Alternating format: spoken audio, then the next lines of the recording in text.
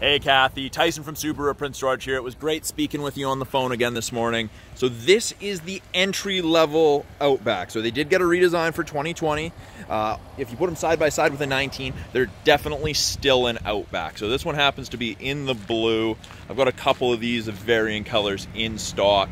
Definitely looks like the old Outback, just the lines have changed a little bit, the back has changed a little bit. Tons of storage room in the back of the Outback. Nice privacy cover. They made a little bit of a change to the privacy cover. So one of the complaints was there's not a whole bunch of space between the top of the cover and the floor. So if you're loading something, if you just tap this down with an elbow, it actually slides up. And you can see there's quite a bit. Or of course there's the traditional regular way to do it. Grocery bag hooks. We've got the ability to fold down the seats, just pulling a handle. Both sides do it, of course. In the second row, there is room to fit 3 people comfortably across. See that? And there are 2 USB ports if you're carrying any passengers and they have devices they need to charge. Roof racks with the built-in crossbars. They actually just pop up, flip across, and you've got them there if you need to carry anything on the roof. And these are new. These are tie-down points that are built into the crossbar setup.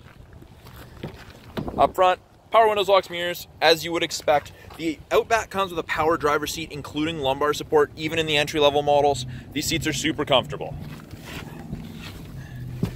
On the inside, the left-hand side of our steering wheel has our Bluetooth and audio control, so you can adjust the volume of your music, take and make phone calls. The right-hand side has our adaptive cruise control and our lane centering assist. So new for 2020, this is a camera, this is a camera. Now, it doesn't record, but it's part of Subaru's EyeSight technology, so that does your automatic braking.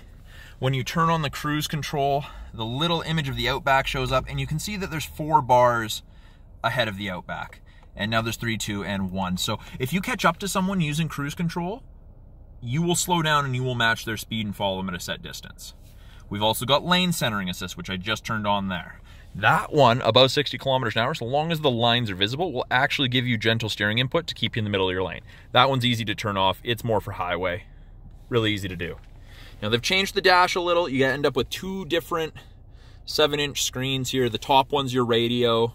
Bottom one is more climate controls, heated seats, fan strength. You still have tactile buttons for the temperature and heated mirrors and front windshield. Easy stuff to do.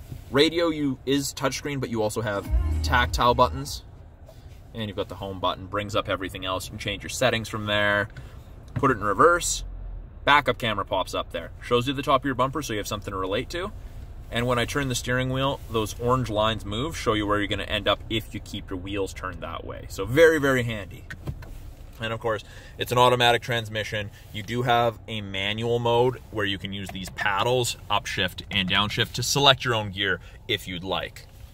So that's a brief overview of the 2020 Subaru Outback. Convenience. I'm Tyson from Subaru Prince George. Talk to you soon, Kathy.